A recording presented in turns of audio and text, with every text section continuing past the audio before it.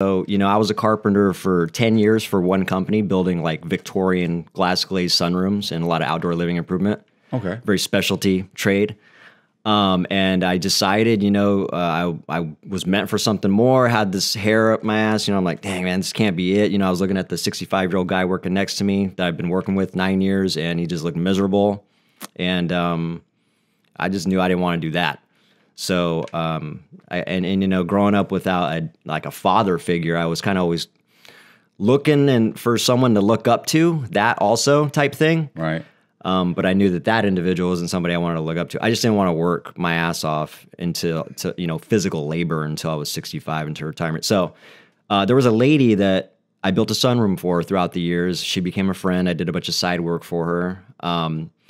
And what happened was she always said like, hey, we're gonna go into business together at some point. I thought she was joking, but then it became something, and next thing you know, me and her are going to seminars, trying to figure out what we're gonna do.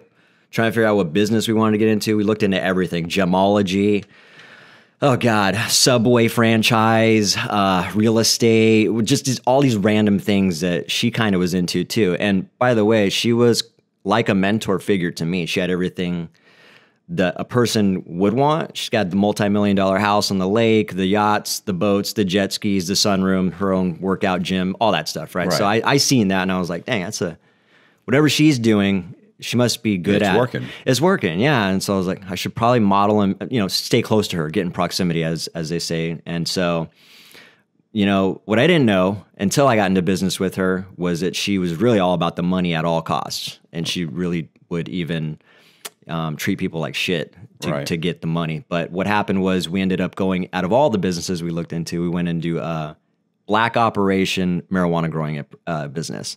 What's black illegal. Illegal. Yeah. And we just found a location. You put my carpentry skills to the test. I didn't know anything about it other than at that time I smoked it. I was a pothead.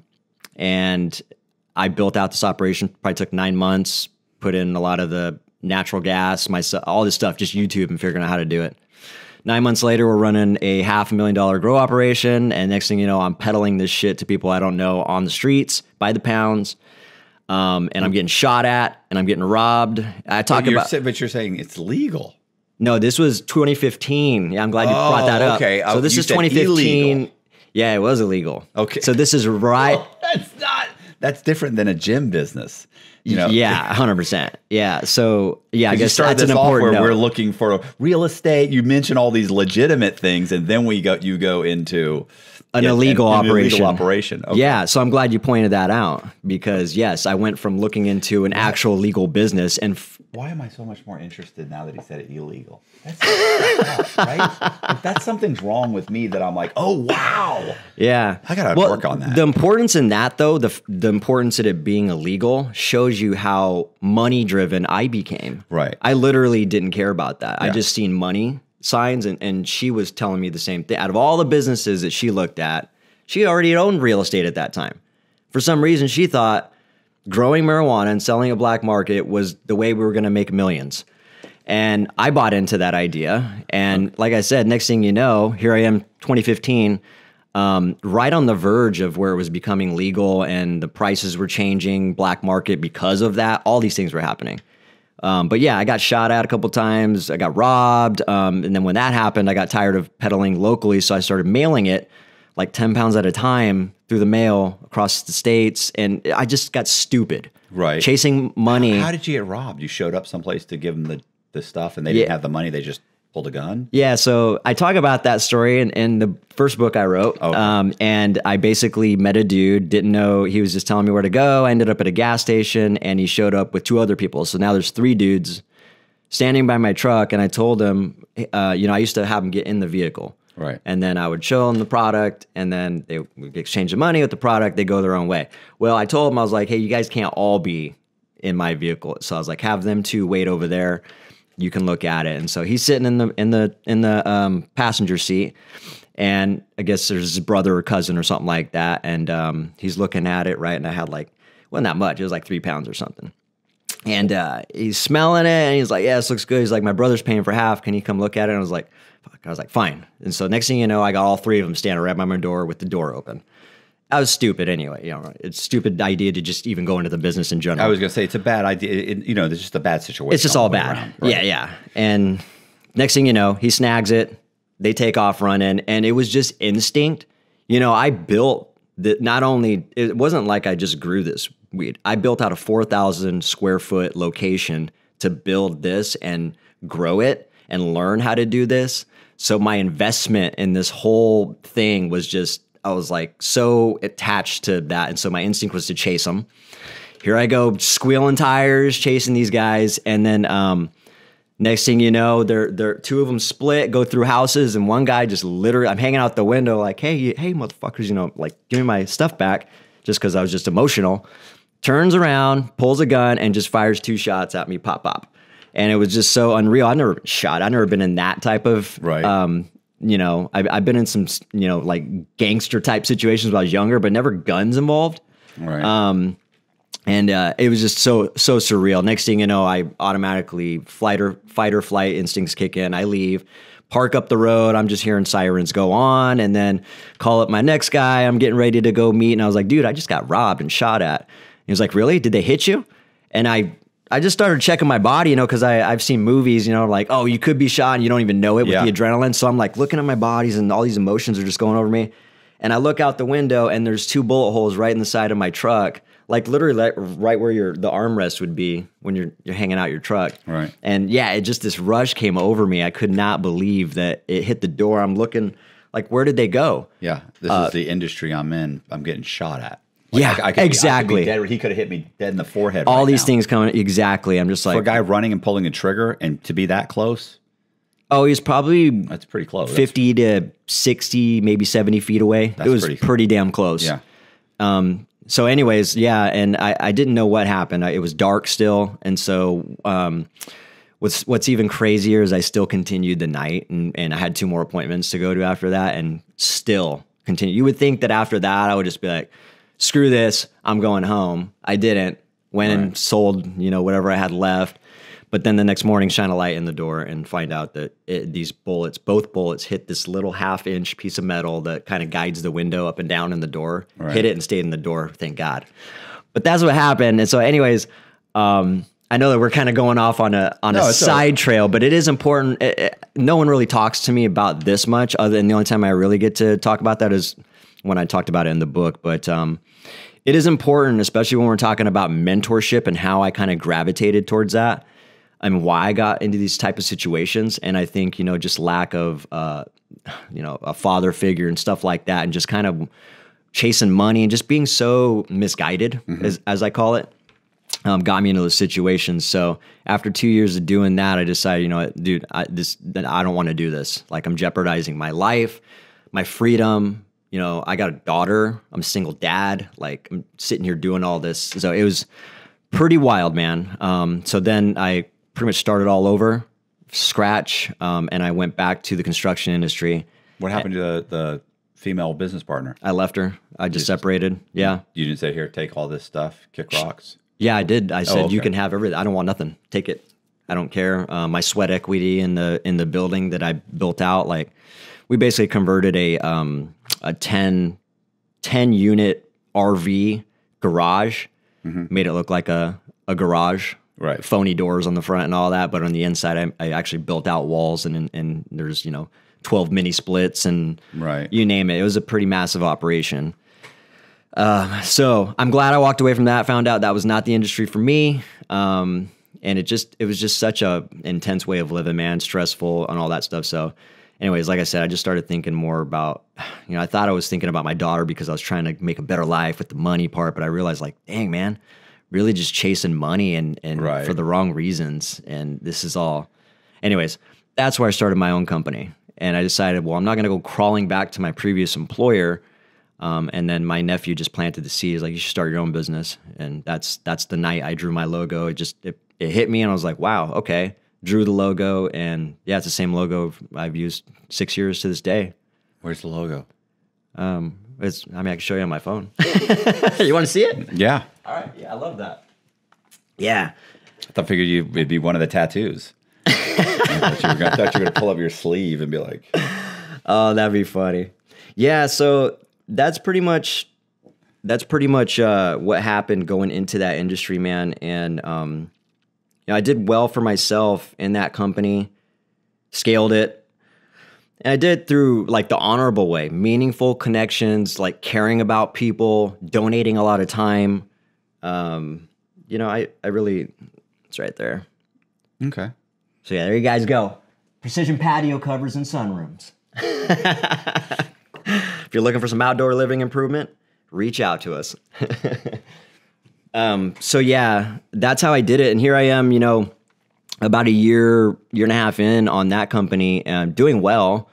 And right before COVID, was it just you, or did you have a couple guys? I started out with me, just me. Yep, trying to wear all the hats, trying to market, sell, wearing the tool belt, my taxes, all that stuff. Right. Google ads, you name it. I was literally trying to learn how to do all that stuff, and I did, and I was. And then I did pretty well. Started getting a couple employees, and then now it was like 3 of us, but I was still working on site. And then quickly found myself making some results in the advertising and the marketing, and getting like a local presence there. We had a good reputation. So my phone started ringing quite a bit while I was on the job site. I had to stop and take off the tool belt and answer the phone a dozen times. So I was like, wow, I think I need to take it to the next level, get off the job site, and maybe have these guys start running these jobs for me. And that's where I kind of bring in more jobs that way and more employees. And so that's kind of where I started working on the business more than in it, but I still was working in it, but just not much on the labor side, and it's just growing and networking and kind of going to Chamber of Commerce, home shows, stuff like that, really just getting my face out there. Very active on my face is all over that page. Like I'm always doing content.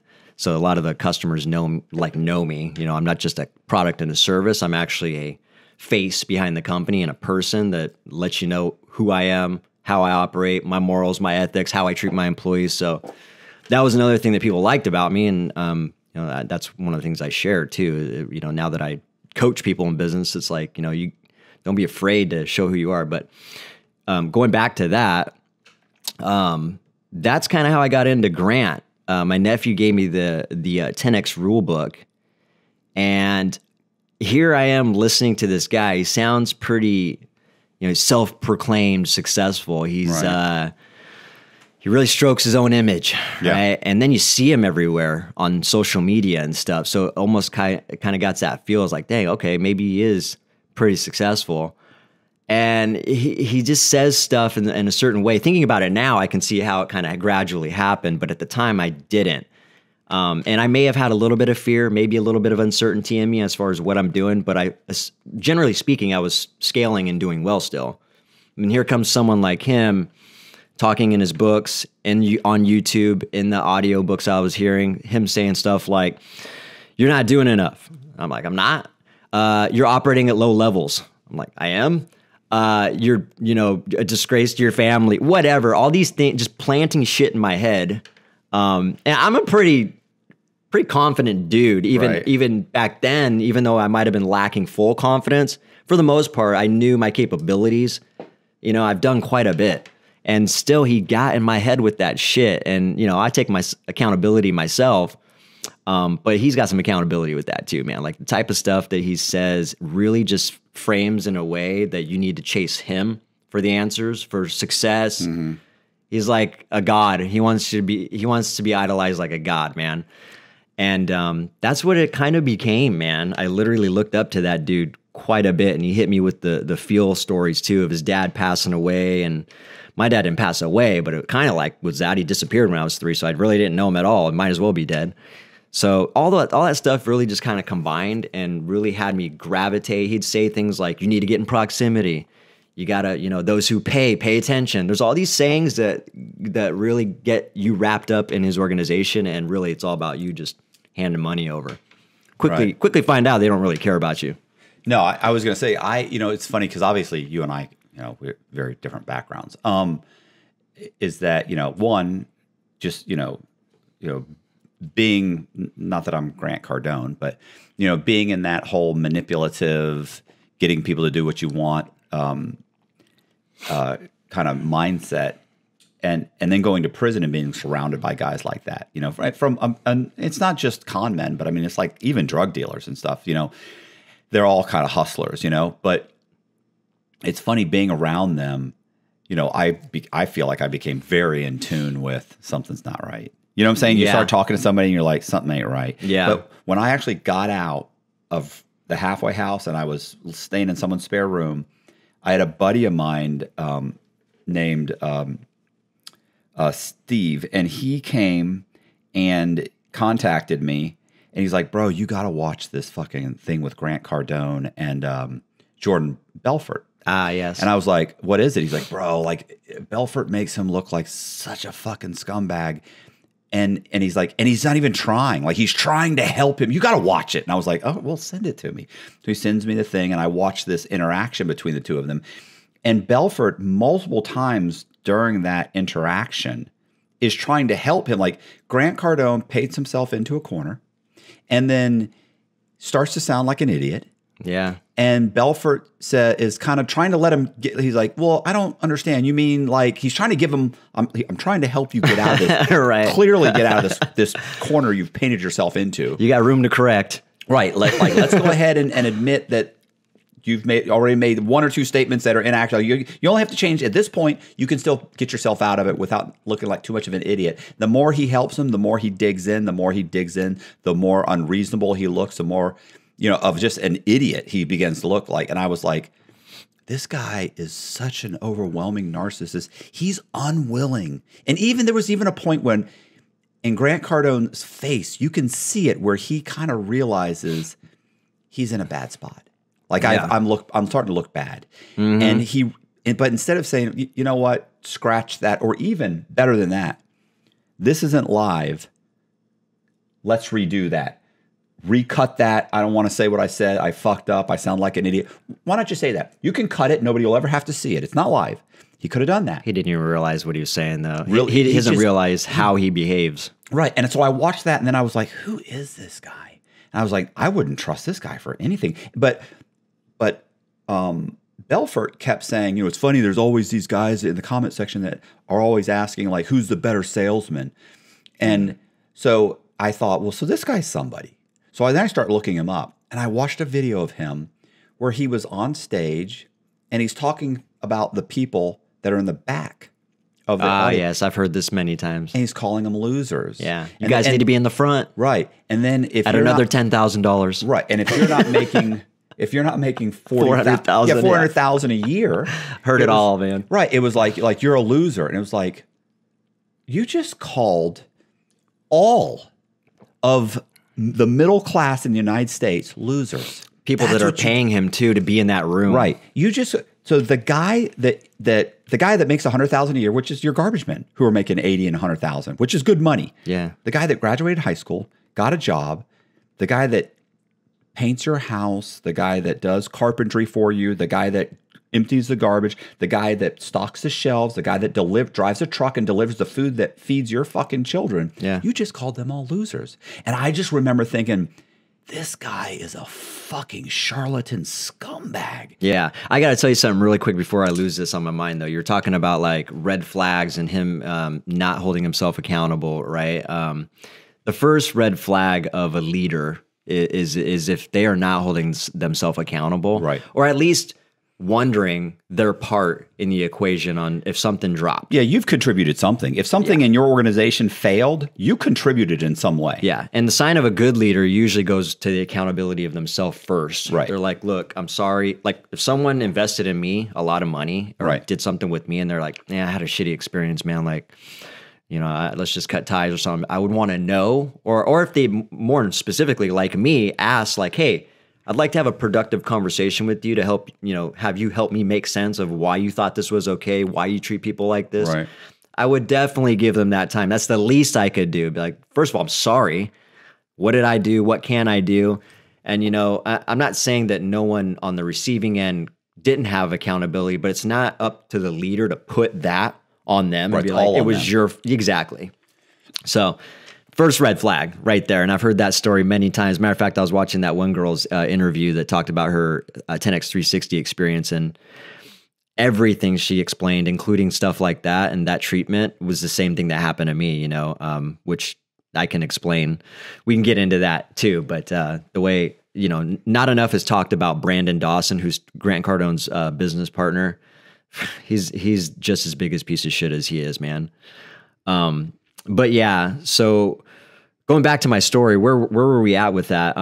Basically, so your cousin or my nephew gave you a book, and you started, and a lot of the stuff that he said resonated with you. You started feeling like, I can do better. Like, you know, I do need to buckle down. I do need to do this. I can't. Yeah, maybe I am operating at low levels. Right, maybe I right. do need to, invest money and get in proximity and all that. How do shit. I start adding zeros to what I already have? Like at this point, if you've got a structure, how do I just start multiplying it? Exactly. And, you know, I've done a couple podcasts on this topic, and a lot of the nastier comments mention greed and like, oh, this happened to you because you got greedy with the money and stuff. And I'm like, it's more than that. That's probably at the lower end of the list of reasons why I did that. It was more the seed planting of the thoughts of like, you're not doing the most you can. You're doing 1x, if you will. You know, you're not fulfilling what you were meant to do. This whole motivational, inspirational type talk, which could be valuable, could be used for good. Right. But this was just to get me in proximity with him, get me in the room with him so that he could just upsell the shit out of me and get me in the back of the room to now make me feel like shit that I'm not at the top of the room. That whole thing, I went through that whole process. And so I ended up getting in the room and, you know, flying out and going to those events, going to Growth Conference, which is his big annual event where he does have like thousands of people there, and he brings all these celebrities and athletes up that he's paid to go on stage and pretty much talk and uplift and inspire. Really, the value I got out of that was just networking and some relationships. I managed to get some decent relationships of people that actually care for others out of that. But for the most part, that atmosphere is just all the same people feeding off the same energy of just wanting money, outcomes. They just are there to just shark hunt and prey on people. So, and you're getting upsold the entire time. While you're eating food, you got sales reps coming up to be like, "Hey, have you signed up for the workshop yet? Like $5,000. You in on that, right? I'm not fucking with you, dude. While you're eating food the entire time, you are getting upsold." And so it's. I was gonna say, do you know Anthony Robbins, right? Tony Robbins? Tony Robbins. Yeah. I always say Anthony. Well, that's his real name, right? Yeah. Yeah. So Tony Robbins, my buddy Zach actually used to work for him, but I've met a few people that have gone there, and they say the same thing. It's constant upselling. But you know, there are people that go to like they pay to be a part of like the silver group or the gold group or the presidential group, and so they end up going to these special meetings with him, and for like $50,000 or something, right? Ridiculous. I have a buddy who basically was telling me that you don't understand. There are groupies there that they bring like pillows and chairs and to sit there because they know they need to be comfortable while they go. Like, and they were like, and the thing is like these people have been doing this for 10 years and they're not successful. Yeah. Like this is a real estate agent that makes $90,000 and spends $40,000 a year on Anthony Robbins tickets and books and been doing it for 10 years. Yeah. And he's like, and doesn't seem to realize that you're now almost in a cult. Yes. And you're not getting the benefit of this whole thing. You've been doing it 10 years. Yeah. Nobody talks about that part. The nobody being successful part. It's funny. There's this chick that been following me, and I reached out to her, but she talked a little bit about this. She has a term. She's like coaching coaches to coach coaches, and I was like, that's exactly what's going on. But none of them are successful. I promise you. I know a lot of them. You can imagine 3.5 years in that organization being a direct 10X business coach with him and many others, and always being in that room and flying out there twice a year to 10X headquarters. Very small private room, about 50 of us in there, all coaches. None of them are doing well. Maybe one or two of them out of 50. Maybe are they making? And are they doing $400,000 a year? No, they are not. No, most of them have not gotten their initial investment, which is usually $25,000 to $30,000. There's $1,000. It's $25,000 to become a coach for him, and there's $1,000 annual fee too.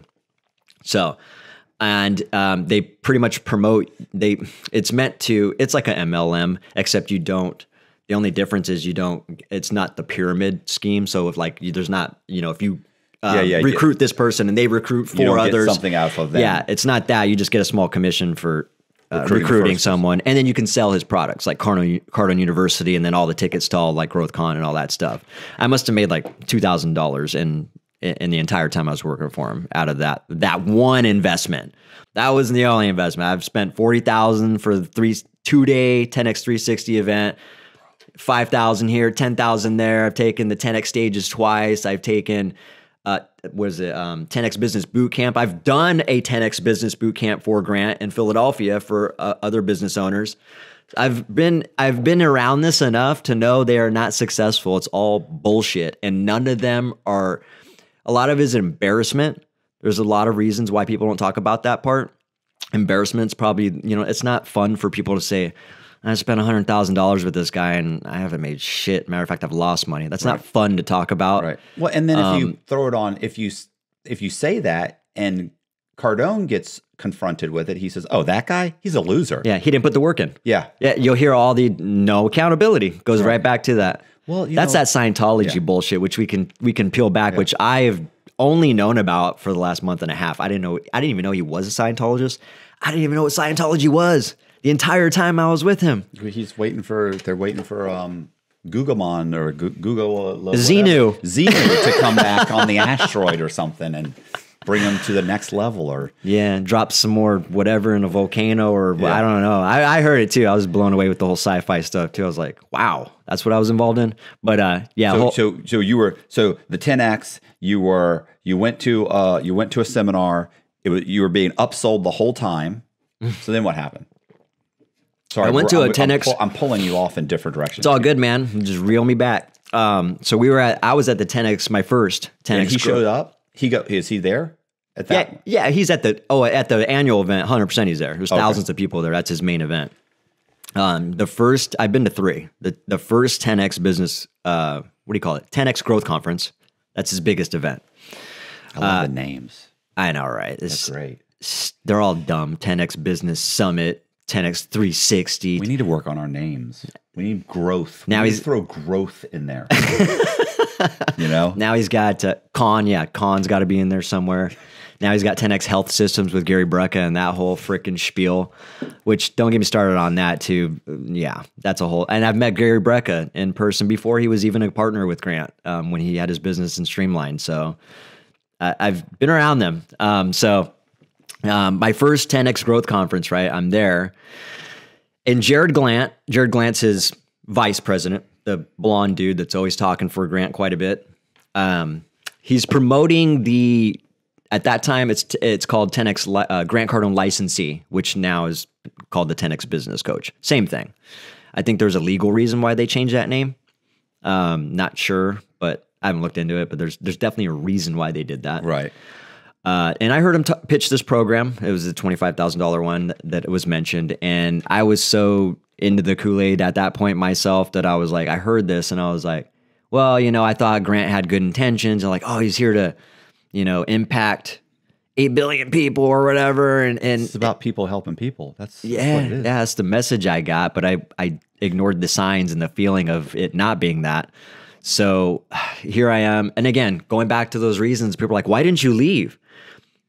I was embarrassed. The FOMO, I found a community that I felt like I fit in. There was always, I'm not embarrassed to admit this shit, dude. Like that's what was going on in my head. Right. It was not like it was even on the forefront of my mind. This is just stuff that was going on in the back of my head. And it's clear for me to look back on that now and analyze that and be like, dang, that's what happened. I'm not embarrassed, dude. It happens to the best of them. I was gonna say, there's tons of people that do it and are in it and stay in it, and just like there's tons of these guys that, especially I think, not having, kind of like you were looking for a mentor. You don't really have a father figure. Yeah. You don't really have anybody helping direct your life, which most people do, right? Yeah. And then this guy comes around. He immediately fills a need, that void. Yeah. So that makes sense because a lot of these people are like that. Mm-hmm. Listen, I got kids that reach out to me all the time. Can I talk to you for 10 or 15 minutes? I'm going through something and I just feel like, I don't know, I feel like, you could help me and if you could just tell me what to do. And I don't know. And it's like, like you're reaching out to me because you watch 5 videos on me and you think I'm cool, and they see me as like a father figure or something. It's like, first of all, the fact that you think I'm a father figure, you know, that you've got a whole another set of problems. Yeah. But people that, and listen, every one of these kids, no father.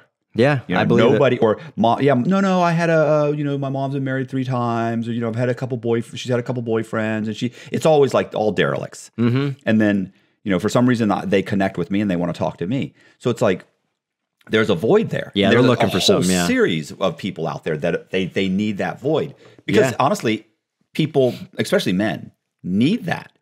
I agree. You know, so and there's a lack of it too. Right. And it's getting worse all the time. So I mean, I totally see that. Like I wouldn't be embarrassed about that. Yeah, and I'm not, you know, but at the time I was, which is why. And then there's so many reasons. That's why I say there's layers. The ROI, you know, I'm like, I ain't gonna fucking leave this organization until I get my money back. You know, there's all these reasons. Right. Just like keeps you in there, man. So when I hear people making these real quick statements like that, yeah, it's greed, or yeah, you don't hold yourself accountable. Yeah, boo-hoo. Like, bro. Do I look like I'm crying? Do I look like I'm hurt? Do I look like I'm angry? Like I'm not even hating on him. I think this is the crazy part. I think most people, including Grant, do have a good heart deep down. They're just fucking misguided. They learn the wrong things. They are jacked up in the head. And I do have a sense of a little bit of compassion when it comes to that. My hope is someone like me calling them out and actually being like, look, this isn't the right way to treat people. This isn't the right way to do business. You are damaging people. Wake up. I'm hoping that someone that actually has a huge following like that does wake up because they have the ability to actually be real positive. The truth is most like arrogant people and narcissists, you know, are covering for a lack of, you know, they're covering something. They're overcompensating. More often than not, that is the issue, is that it's insecurity that has them behave that way. Yeah. That's why typically a bully, like if somebody stands up to them and slaps them in the face, they don't do anything. They don't do anything. Yeah. I've seen it happen. I've been in that scenario. Right. Where it's like, yeah, you know, so that's not because they're overly confident. It's because, oh shit, this guy's calling my bluff and I don't really have anything to back it up. Yeah. Well, it's intimidating to the dude that's projecting false confidence. And now like, dang, that's real confidence right there. Right. It's intimidating. Yeah. So yeah, anyways, going back to what we were saying, like I could see that coming a mile away. And now looking back at it, it's like, dang, of course he looked that way. That's the look I seen in him. He's just hurting, man. And, that's something I talk about a lot, man. And that's a whole separate topic. You know, a lot of these guys are pushing and promoting financial freedom and passive income and all that. Nobody talks about mental freedom.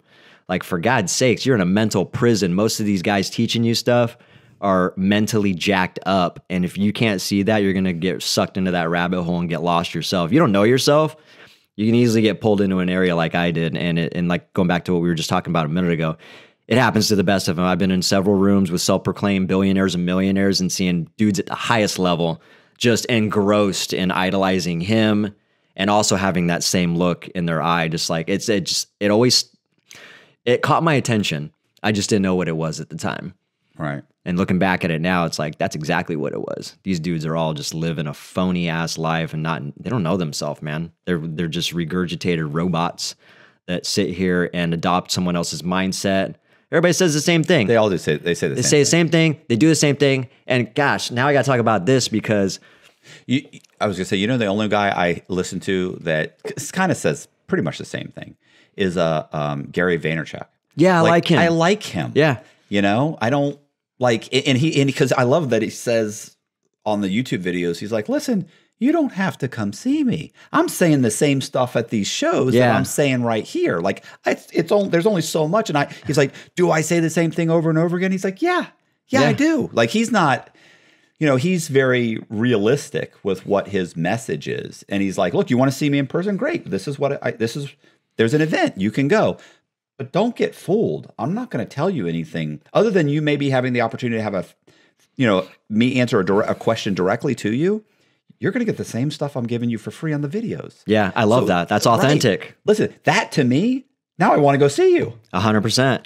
You know, what's cool, the difference between a guy like Gary V and a guy like Grant and all these other self-serving entrepreneurial vultures I call out, is that they frame these guys over here, guys like, and I'll just name call them. I call them out all the time. Andy Elliot, Wes Watson, Grant Cardone's like the top 3 people I call out all the time. Right. Because they're out here bullying people. But what they do is they'll frame it and they'll use words like need, you should. Like, you need to get in proximity. You need this course. You need to get in the room. You should do this. Gary Vaynerchuk, and I resonate with that because that's the direction I go now, is like, he's really just telling you, you have everything inside of you. Right. You have all the tools that you need inside of you. Just get in touch with yourself, know yourself, all the right like communities, resources, opportunities, all that shit that you used to chase before. That all happened naturally, and the right moments are going to happen at the right time, and you're going to know it because it's going to be an undeniable feeling. Like, your conscience is just going to tell you like, oh, okay, this guy doesn't want something from me, doesn't want my money. And it's just going to feel right instead of you forcing that and just like kind of doing this with something that, right. And that's what's going on. That's a difference between those two. This guy's uplifting you by telling you like, you have it. You don't need to do anything. You shouldn't do anything. It's up to you to discern the right things to get involved in. And then these guys are like, you need this from me. I got the answers. Right. Come to me for success. I'll show you the promised land. It's like, that's the difference, man. Right. Well, and like I said, and then when it doesn't go well, it's because it's your fault. Right. Well, I thought you had the answers. Mm-hmm. Then shouldn't it be your fault? You know what I'm saying? And then, but they've got that. And the thing is that then they go to bed that night and sleep like a baby on their $10,000 mattress and their $2,000 silk sheets or Yeah. Well, Grant. Oh yeah. So going back to the main point I was going to bring up, that I heard that woman. God, what is her name? Rebecca Hamilton. I'll name drop her. She did a post talking about her 10x 360 experience, and that's basically with Cardone Ventures, which is a partnership between Brandon Dawson and Grant Cardone. That's the same course I took. She mentioned in there, amongst other things, that they are not doing what they say they're doing. And I called Grant on this immediately when I separated myself, because I noticed that they were ghosting me. Before I even decided to leave, I was like asking for a refund for the first time ever in 3 years, and over a couple $100,000 worth of money. I bought a diamond ticket, front of the room ticket, right? $7,500 per ticket. I bought 3 of them, one for my 10-year-old daughter, and stupid, right? What difference? Right, let's just talk about that. Does it make a difference spend $7,500, which was a discount, usually to $10K, versus whatever was it, $1,000 at the back of the room? There was no difference. You're still all in the same room. Nothing happened. Nobody gave me a foot massage or anything up at the front of the room. Nothing different happened. Right. And it's all glorified bullshit. But anyways, my daughter couldn't make it. She had an emergency, couldn't make it. So I was like, hey, she can't make it. Can I just get a refund off that, And they were like, nah, we actually can't refund. And I was like, that's bullshit, dude. I'm not only a 10X business coach, but I spent lots of money with you guys. I think I deserve a refund. Like, oh, okay, well, we'll talk to the higher ups about it. After months, probably 9 months, back and forth, going back, and they're like, oh, I'm like, hey, did you talk to higher ups yet? Yeah, we're still waiting. Probably 30 plus emails back and forth. The last 10 emails or so was just me reaching out saying, did you get an update yet? Let me know what's going on. Hey, bro, I haven't heard from you in a while. What's going on? They just ghosted me. Right. Like, I would rather have someone like tell me fuck off than act like they're going to do something. Did I just say that in the last podcast I talked to? Did you? I said the exact same thing. Tell me no. Tell me to go fuck myself. Something. Don't just fucking not respond. It's so inauthentic to do that, it's man. Listen, first of all, it's not businesslike. You're Especially. holding yourself out. You're holding yourself out as a professional. Yeah. Behave like a professional. Yeah. That's not hard. It's not hard.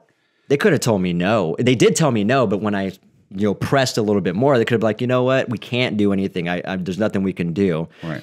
Don't leave me on and then ghost me. First of all, that's something they promote, right? Like, they would never encourage you to ghost somebody. They welcome the haters, right? They like, oh, haters are good. They're all good for this and that. And the next thing you know, they start calling me a hater and calling me a suppressive person, right? As they call in Scientology. All of a sudden I started getting the real treatment, right? And then, and then I realized like, wow, this is way too many red flags for me to ignore. I think I'm done. And then I gave them a very straightforward yet also professional email saying I'm voluntarily leaving this organization. Get rid of my email. Discontinue my 13 Cardone University accounts, whatever. In the meantime, I want to invite Grant Cardone to have a conversation with me. I want to know why he thought it was okay to treat me the way he does, teach me the things he has. I think that's the least you guys owe me. And the next thing you know, they're blocking me on social media. Not only him, but like his wife and everybody that is in the organization. It's like, it's a whole, now the cult aspect started coming out of him. Like, right. Why would somebody so confident block me? Or like, I thought you liked the haters. I thought the haters, and then, yeah, going back to what I originally was saying though, these guys do not do what they say they're going to do. And that's another red flag of a leader. If they're not operating, if they're not actually practicing what they preach, it's bullshit. They don't have the confidence. They're very unethical, and they're not going to take accountability for anything. They're just there for an outcome or your money or something. There's a ulterior motive involved with that. But a very real thing that's going on right now is just people projecting and promoting things to do that they don't do themselves. Mm-hmm. And it's not talked about enough, man. All three of those guys I called out do the same thing. I relate it to Stockholm syndrome. Like making it seem like, talking shit to them, right? Belittling them, degrading them. Trust me, I'm all about being direct and firm and calling people out, but I think there's a way to uplift people, and the way these guys are doing it is not the way to do it. Right. So what they're doing is that they're shaming them, belittling them, telling them your bank account's low, you're operating low levels, you're fat, you're out of shape. You're doing the wrong things right now. And then they turn around and say, I'm telling you this because I care about you. And I'm like, and then the people hearing this are like, oh yeah, maybe he does care about me. And they start getting brainwashed and shit. And then they think that they're actually being cared for when they're really just being bullied and shamed.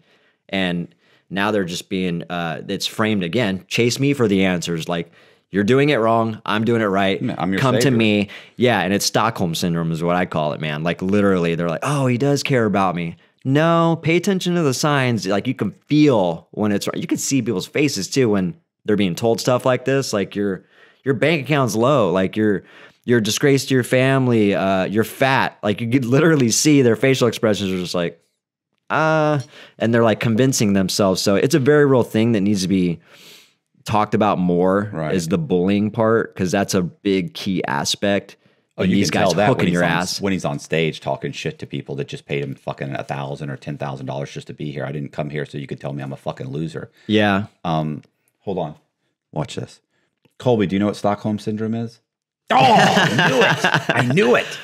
Why don't we explain it? Because maybe I don't know the true definition of Stockholm syndrome. I think I do. So Stockholm syndrome is from Stockholm, Sweden, where some bank robbers went in and they took over a bank. And they held the bank for, obviously, I don't know the exact number. Let's say 4 days, 5 days, whatever. So you know the whole origin story. I love this. Yeah. Now I got to look into it. So what happened is, whatever, let's say 5 days later. 5 days later, when these guys finally the Swedes, and I want to say it was the Swedes, when they finally rush it, right? Like these guys are like, oh, they want a plane. They want, like, you're never getting any of that. So, right. But these, let's say, I don't know if it was 10 people or 20 or whatever, but let's say these 20 hostages. These guys are calling out to the police. You have to bring us in pizzas. We have to feed these people. Bring us in this. Bring us in this. This person needs medicine. Get them the medicine. So what happens is, even though these people are hostages, they've kidnapped these people. Right. They're also taking care of them. Yeah. And so 10 days later, when the Swedes finally say, "Fuck you guys, we're coming in," and they go in with their version of a SWAT team. They knock the windows in and they fucking rush in with their guns and everything. Literally, hostages stand up and jump in front of them and say, no, don't kill them. Don't kill them. Don't.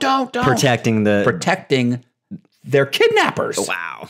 That's wild, man. Because in their mind, it's much like a child, right? A child who is beaten by a parent but doesn't want to be taken away from the parent.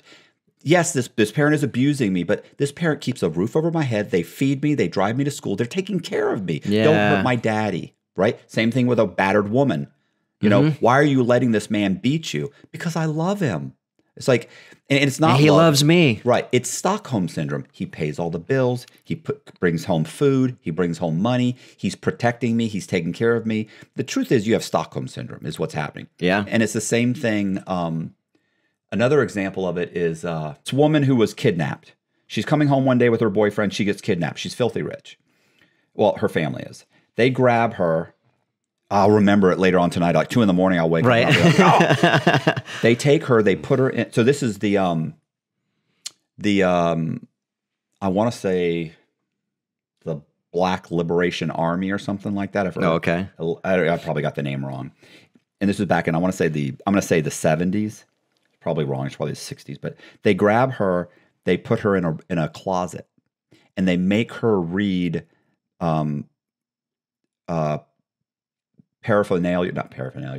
propaganda work about the Liberation Army or whatever it's called. They make her read all this propaganda for days. They keep her in there. They're feeding her. They let her go to the bathroom. They bring her back. They don't rape her. They don't do anything horrible to her. Yeah. I mean, they're converting her, aren't they? Absolutely. I knew it. Within about 2 or 3 weeks. Now, by the way, her family comes in. They actually, I think they do a drop of food. Like the things that these guys are asking for, like we want you to bring food for the poor and drop it off here. And her family does it. Yeah.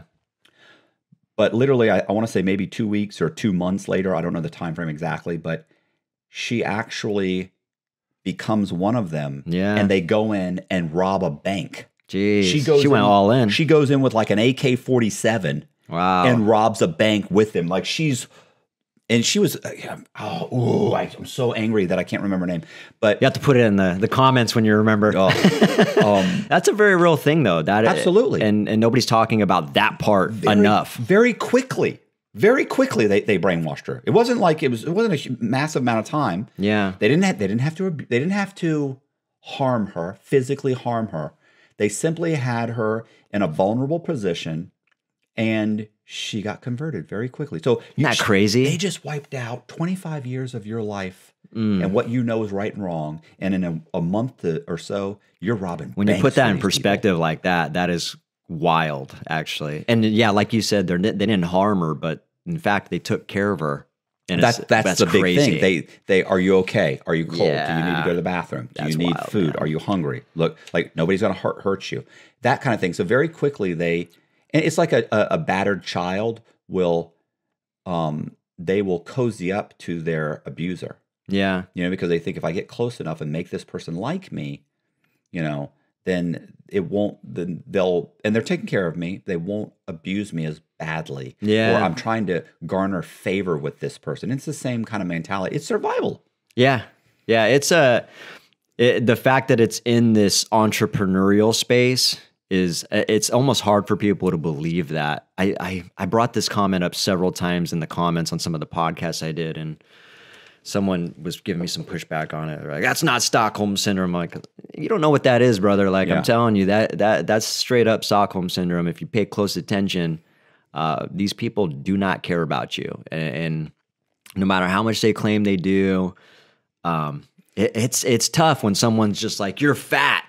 Right. And they're like, I'm caring about you. Right. And their tonality's changing. And, it can be tricky for someone going back to not knowing yourself. If you don't know yourself very well and your intuition, your conscience is all clouded and foggy, you're going to fight with that. But when you know yourself and you're in tune with that shit, it's undeniable. It's like, bro, you do not care for me. Like, that is not the way to uplift people. And I can tell, like, I don't care how soft you're talking. I don't care how false compassion you're projecting. Like, that's not how you care for people, man.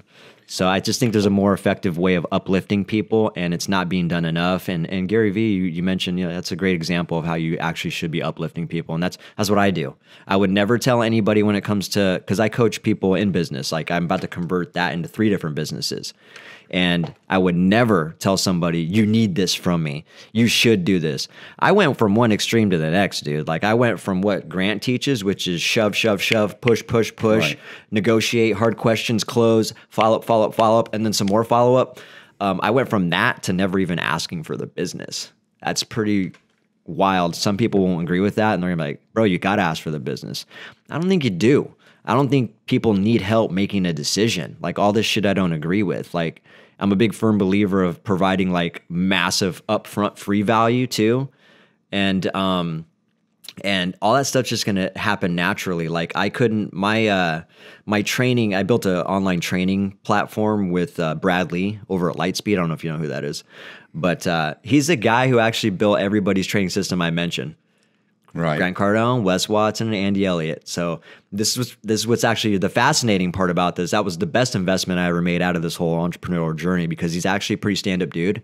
What you see is what you get. And these guys, I'm going to see them in person eventually at these events, whether I'm publicly speaking at this event or we're doing something together. Like I'm going to see them. I'm like, hey, did you guys not get my, there's a bunch of funny things happening, dude. I'm like, calling them out to boxing matches and stuff. And a lot of people are like, bro, they would kill you. Right. Oh, they're twice your size. And I'm Wes like, Watson. This is the Wes Watson. You're hounding Wes Watson. I've called all three of them out to a boxing match. And I'm not even a boxer. I've just only gotten into it the last couple months from a guy I met in London who bare knuckle boxer trainer guy. But I'm just trying to prove a point. They will never step up. They all have false confidence. And I'm willing to go in the ring. If they're like, yeah, let's go. I'm like, fucking perfect, dude. I'm not even thinking about losing. Like, I'm probably going to win, to be honest, even being twice my size, dude. Like, anyways, whole side thing, that part's just almost comical at this point.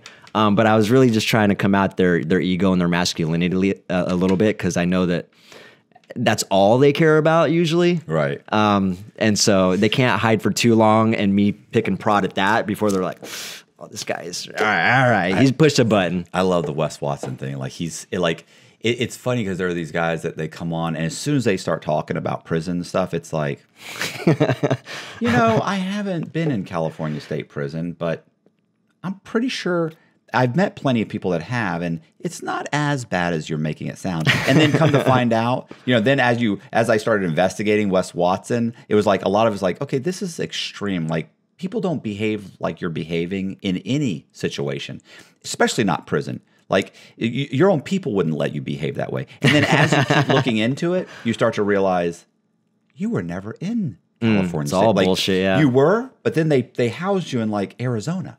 And you weren't in a pen, a level 4 yard. You were in a medium. So, you know what I'm saying? Like all of and you weren't in for 10 or 11 years. You were in for like 7.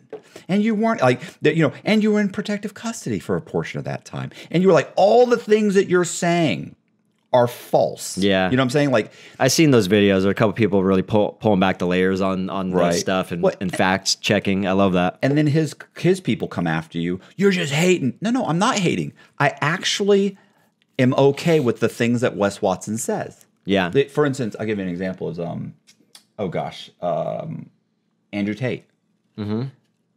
80% of what Andrew Tate says, other than his viewpoint on women, on I should be able to have 5 wives and my wife can't do this and can't do all right, you're a little extreme. But 80% of the things that he says where it's like, hey, I think if you're a guy and you're not attracting women, or you don't have the job, then, it's not the women's fault.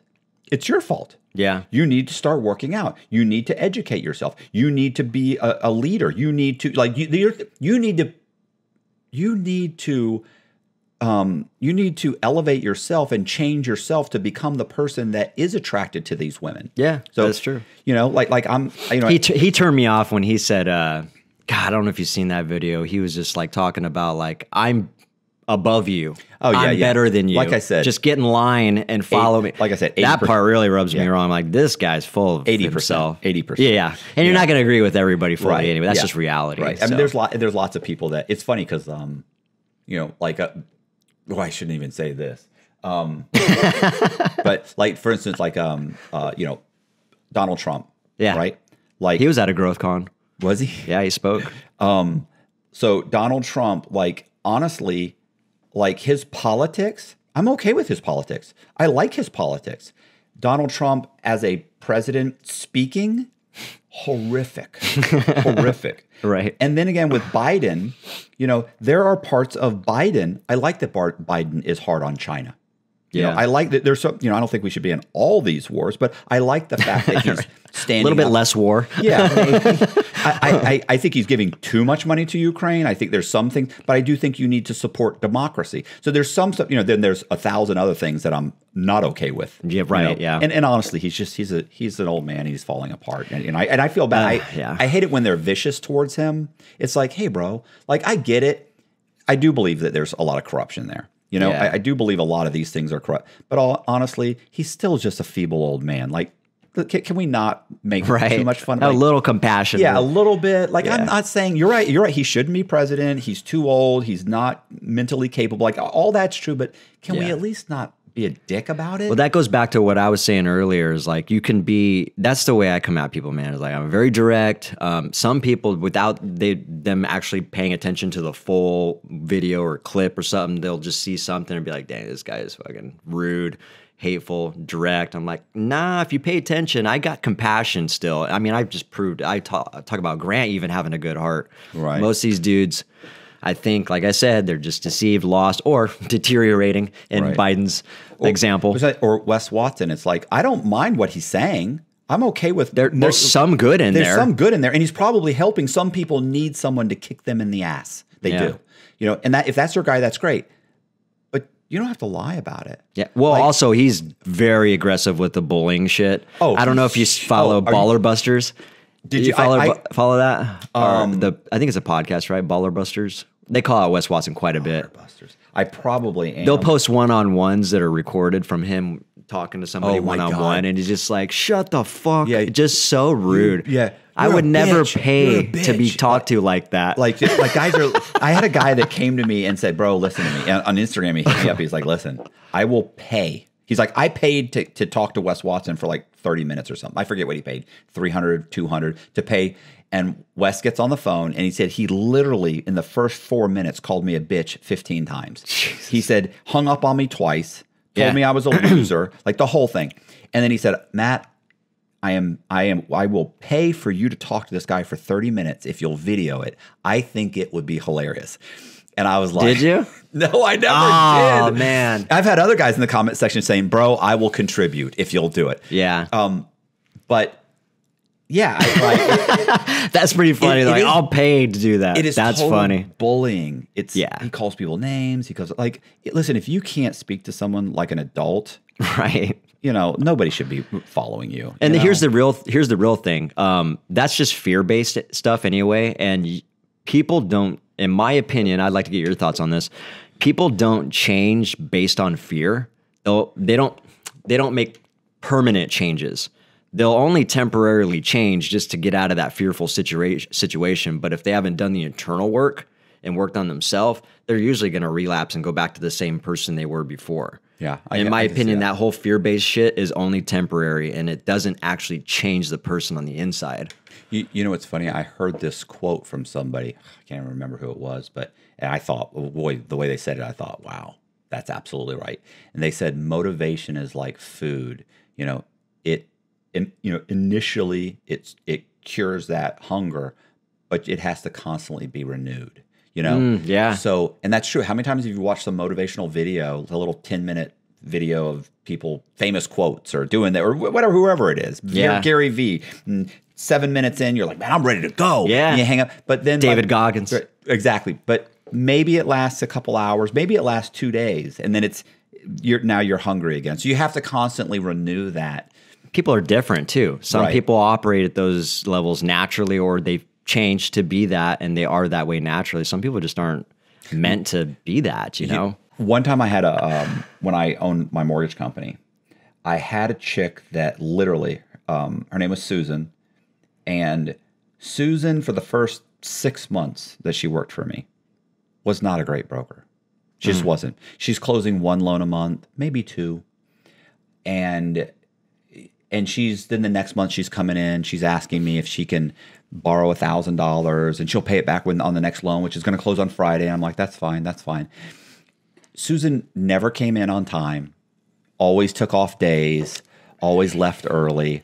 And it was always, and the excuses were always, not that she really owed me an excuse, like she's got a desk. And at my place, if you were closing 1 or 2 loans, you were carrying your weight. You sucked.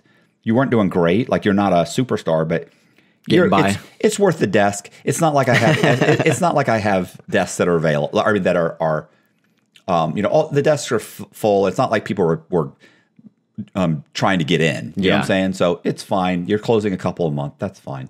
Every once in a while you get behind. I got to catch up. Give you money for your mortgage or whatever. That's fine. But multiple times she would come in and she would say, oh, my friend so and so is having surgery and I might have to take care of her. Okay. By the way, Matt, I'm going to take off Thursday and Friday because my friend so and so, we're loading up all of her stuff on Thursday, and then Friday I'm going to help her move, and then then over the weekend I'm going to help her. So I'll be back on Monday. I was like, okay. I'm like, I mean, she can't pay movers to do that. No, she doesn't really have any money in it. Okay. And it was constantly little things. Always something, every few weeks. Volleyball. She was the volleyball team captain, and she had to arrange this, or me and my friends are going to this, and I arranged whatever, and I have to. Okay, that's fine.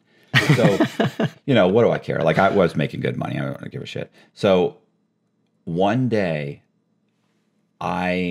she had gone out with my wife, and they weren't like super good friends or anything, but there was a group of girls that went out, and she invited Susan and a couple of girls at work, and they all went out, and my wife got drunk. And so this was my ex-wife. She brings her home, I throw her in the bed, go back downstairs. Susan's down there. This is late too. It's like a fucking 12 or 1 in the morning. And we're sitting there talking. Susan and I are sitting in the kitchen talking. And I said, and keep in mind, many, many times, every time she would come in and get a check and, hey, can I pay you back 500 of that and 500 on the next one? Because yeah. And I'd give her little motivational speeches, Susan, if you do this, it's going to cost you a motivational speech. Yeah, Susan, if you just come in more often, if you would just do this, if you would kind of put your heart into this job, you'd make a lot more money. You wouldn't have to borrow money from me. And it's not that I'm complaining. It's that I just know you're better than barely making your bills, and sometimes not even doing that. Yeah. So.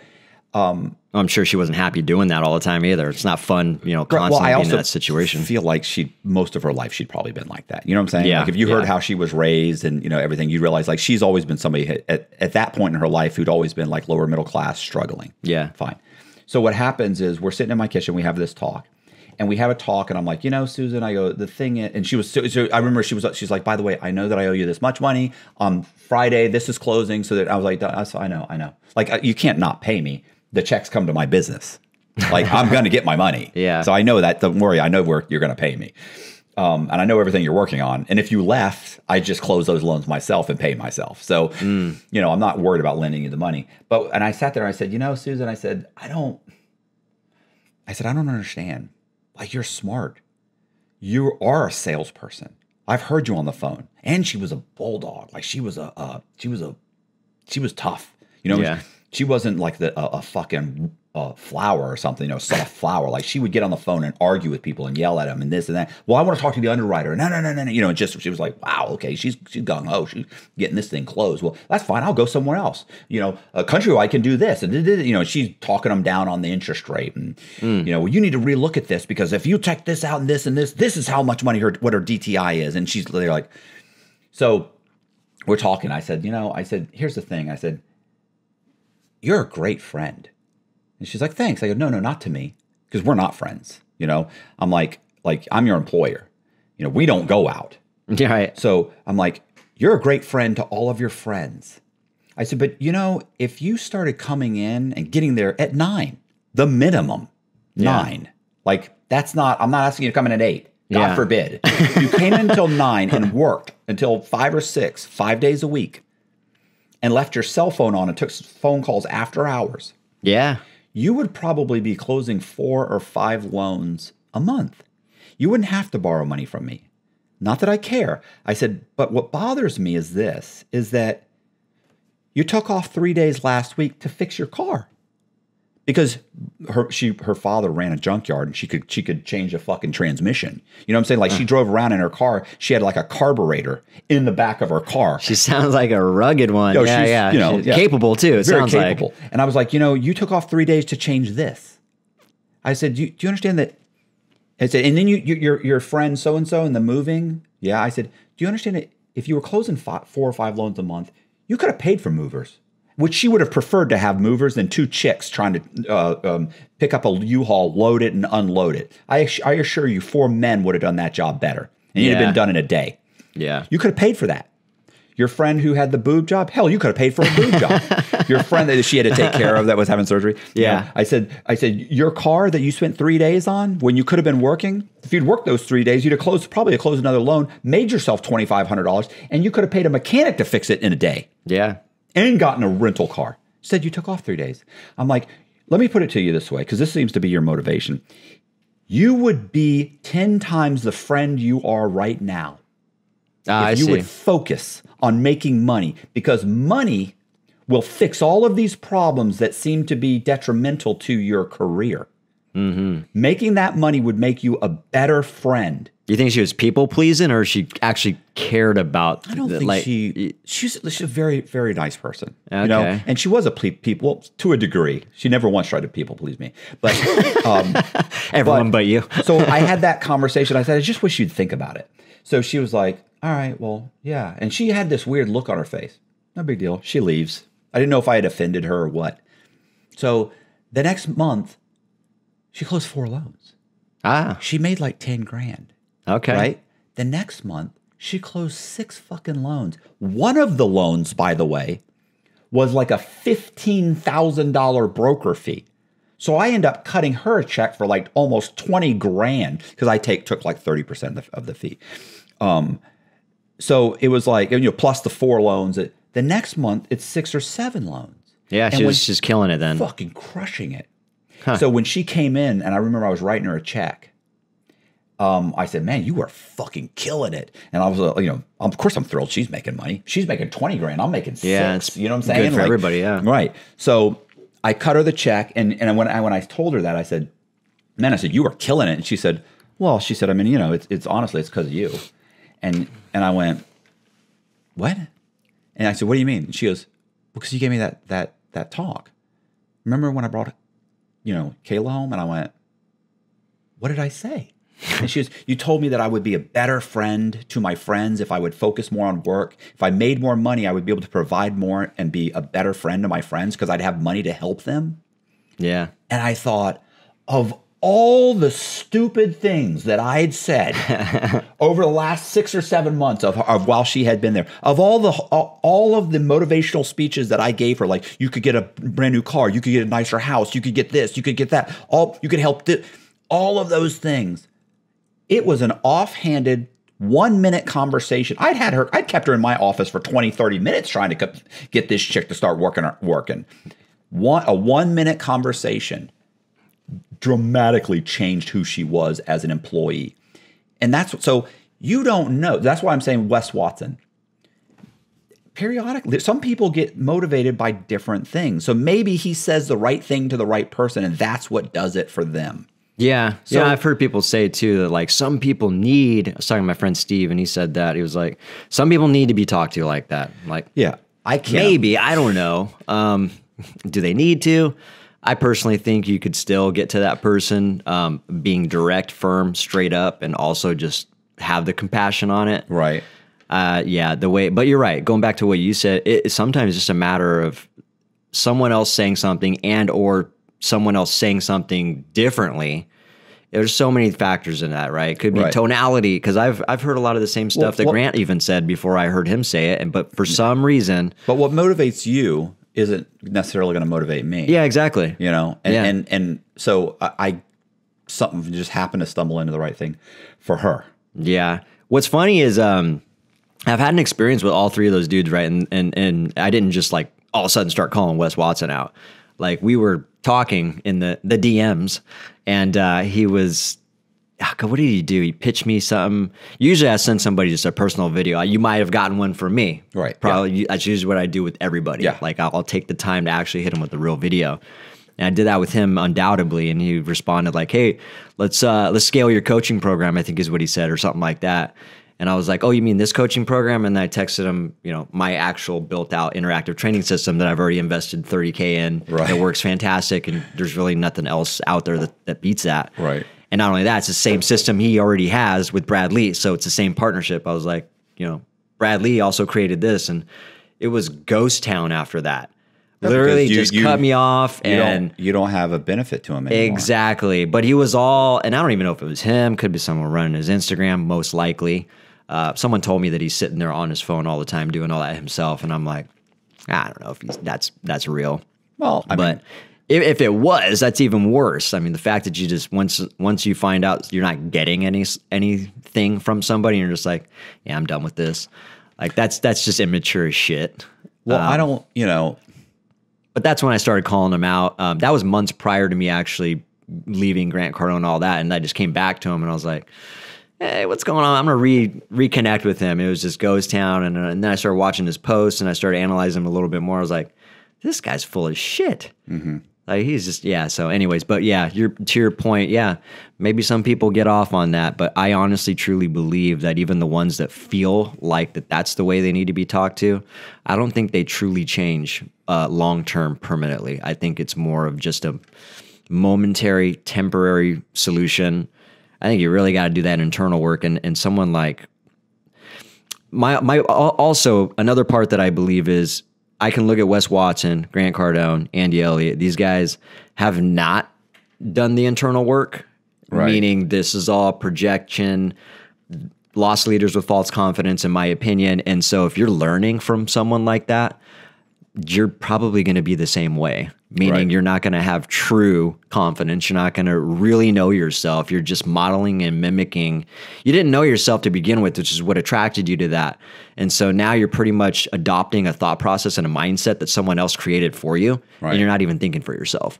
Right. And that's my opinion. I think that's what's going on quite a bit right now. And that's what happened to me. And I see it happening to everybody else as well. And like I said, going back to being in several rooms with many successful, well, quote unquote, perceived, self-proclaimed millionaires and billionaires. I could see the same thing happening to them. They're all lost. They've all got just as deceived as the person that's, making $50,000 a year.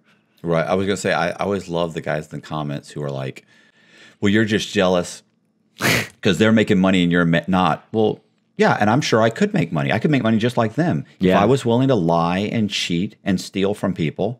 Like, listen, here's what I know. I know that doing that in my past life is what led me to prison. Yeah. And you cannot go to prison and continue to behave in the same manner that led you there and get out and not expect to come back. Oh, so yeah. While I was in prison, I decided I can't behave this way. And if I live in somebody's spare room the rest of my life, then I'll live in someone's spare room the rest of my life because I'm not going to live my life like that. Yeah. But by getting out and having that mentality of saying, "Hey, you're going to be humble," and I'm not very humble, but I work on it. So you're going to be humble and you're going to be appreciative of everything that you have, and you're just going to try and work hard and be thankful, be appreciative. Yeah. And if that's what your life is, well, that is better than prison. And it's better than being the person that you were that ended you up in prison. Exactly. So, but the moment I got out and I behaved that way, like nothing but good things happened. Mm-hmm. Does that make sense? Like 100%. And not that everything I do benefits me, because I do tons of stuff every single week that don't benefit me. I'll do something and I'll answer texts for people and answer their questions and talk to them, and there's no benefit to me. Yeah. Like if you ask me about your credit or here's what Matt, can you do? I don't know what to do in that situation. Or here's what I would do. Or some guy saying, hey, my girlfriend broke up with me. Here's what's going on. Boom, boom, boom. I was just wondering. I'd reach out to you. I don't know that you're going to answer me, but I was like, listen, bro, here's what I do. Boom, boom, boom, boom, boom. Not a therapist, but I'll tell you my approach. Right. And then like 2 hours later, like, bro, I can't believe it. She's on her way over here. Like I sent the email almost exactly what you told me, and she's on her way. Hopefully that's the best case scenario. Yeah. You might have just jumped into the fire. Right. Hopefully you didn't get him 5 more years of hell. But there's no benefit to me. Right. You know what I'm saying? Like, and so that's what kills me about the Wes Watson. Like, as soon as he saw there's no benefit, like that's short-term thinking. That's self-serving behavior. Right. And a couple things that are coming to my mind before I lose these thoughts. Back to what you were saying. Those statements like you're just jealous, you're a hater. Yeah, these guys don't have time for you. They're multimillionaires. You think they're going to have time to respond to you. All those type of statements are all just made and created for these people being called out like I'm doing for them never having to step up and defend their false confidence. Right. It's all just barriers to protect them. Right? They're just haters. Right. Yeah, I don't got time for all that. All of it is bullshit. Like it is all just. And what's cool is you cannot say that about me. I've got several businesses. I've made money. You know, I've sold millions. I'm not going to say I've made millions because a lot of people get that confused. Right. You're saying you're a millionaire? No, I'm saying people don't understand business. Just because I've sold multiple millions doesn't mean I pocketed multiple millions. But I've done well for myself. Let's put it that way. You can call me whatever you want, successful if you'd like. But I've done well for myself, I'll say. I don't need to worry about their opinion of me. And I'm not a hater. I don't even want anything out of this. Like I don't have an agenda other than to just share my experience and let people discern these things I'm talking about. Like, just pay attention is all I'm saying. Like, there's red flags that are coming up for you, and most people ignore that. And I'm just saying, like, wake the fuck up is all I'm trying to say. I'm not trying to convince anybody of anything. If you want to hear my story personally, I'll share it with you. And then obviously podcasts like this, it's great for me to talk on as well. But yeah, people try to put me in that box all the time, man. But I've made investments, like I said, with Bradley. So I got a partnership essentially with that. I've done smart things aside from this, what would be not a very smart thing with getting involved with Grant. But the other thing I'll tell you about, before I forget this too, I can't remember what we were talking about earlier, but it brought this thought up. You got to think about how crazy this is, man. The entire 3.5 years I was with Grant Cardone, all the shit I was chasing, man, money, people, opportunities, everything I was chasing literally fell in my lap. I'm not kidding you. In 2 weeks after I left that organization. Like all this, I was waiting on a large lump of money for like 3 years. That fell right in my lap in 2 weeks. People I've been trying to get a hold of, like high profile people for like 5 years, all of a sudden got a hold of me. Just like opportunity after opportunity just kept happening over and over and over. And I wasn't even chasing it. I didn't even want it. It was just, it happened to me, and I'm just purely grateful at this point. And it's a whole new way of living, man. And, you know, a lot of people I've said that to, they're like, I'd worry, man, it's coming too easy. There's something going on there. I'm like, what am I worried about? Like, I'm pretty stress-free. Like, I don't think I'm above all that. I don't think I can't be fearful of stuff where the uncertainty doesn't still try to get in my head. The difference is it just doesn't feed on me. I don't feed or into that shit. I recognize it, and it's literally like 1.2 seconds, the switch gets flipped, and I'm like, I know myself. Like, I don't even have to worry about this stuff. Everything is happening. It's just happening. It's all natural, organic. But how wild is that? Like, literally all that stuff I used to chase, literally in years, all came to me in a couple weeks. Right. It was quite mind-blowing, actually. It's that mental freedom I talked about, right? It's not being talked about enough. And then when it comes to entrepreneurialism, it's all about financial freedom and passive income. Like, you have no business thinking about financial freedom and passive income until you get this mental freedom under control. Like, get out of the fucking matrix that you're in. Right. Don't talk about it and act like you know what it is. Realize what it is and get out of it. Like, wake the fuck up. Listen, I mean, we'll wrap this up, but I do want to say, how long has this been? I don't even know what. 2 hours. Has it really? See what I mean? what we were talking about, Andrew Tate. I do love that when he got arrested and he's walking, they've got him handcuffed and he's walking by the cameras and he goes, "The Matrix has come for me." Like, I was like, wow, he really believes all that. Like, he didn't break character at all. Wow. You've been handcuffed, your house has been raised, they've seized all your shit, they're walking you into the police station, and you look at the camera and go, "The Matrix has come for me." That's interesting. And I thought, wow, this guy's all in. Yeah. I don't know much about him, man. And he's big on the Matrix. Like, you know, basically it's like his version of the Matrix is like the dark state. Like, they're monitoring you. They want you to think a certain way. They want to control you. They want. Well, I mean, he's on to something to a certain point. It's more than that, really, actually. But yeah, I hear what you're saying. It was just hilarious, bro. I thought.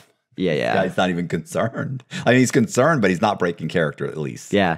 I mean, it sounds like he's got confidence. Yeah. So, and whether he's delusional or just misguided, I mean, definitely a little bit of that narcissism you were talking about earlier. I mean, when I hear him talking about, I'm better than you, just get in line, just follow me, bow down to me type shit, I'm like, dang, this guy really is. Yeah, like I said, 80%. 80%. You lost me with that. I don't think I know. I don't think I've ever met anybody that I'm 100% behind. You know, there's always something you're like, And that's the reality, man. Like, that's a whole another. Again, this is why these conversations go so long, right? That we live in a day and age where confirmation bias is a real thing. Like, if you're not hearing what you want to hear, right, you don't even give people the time of day. You start calling them haters. You start doing all that shit, and it's like, if you can't have if you're just living in a world where you want to only hear what you want to hear, you're missing out on so many opportunities. You're missing out on possible friendships. You're missing out on productive conversations. Like, to think that it's only worth your time to talk to somebody when you're just in 100% agreement with them, that's a lonely world to live in, man. Mm-hmm. And you start treating people like shit. There's so much bad that comes with that. Hey, I appreciate you guys watching. Do me a favor, hit the subscribe button, hit the bell so you get notified of videos just like this. Please consider joining my Patreon. It really does help. Also, check the description. We're putting all of the links to Instagram and YouTube in the description box, so you can click on them and go over and follow and subscribe. Leave me a comment. I really appreciate you guys watching. Thank you very much. See ya.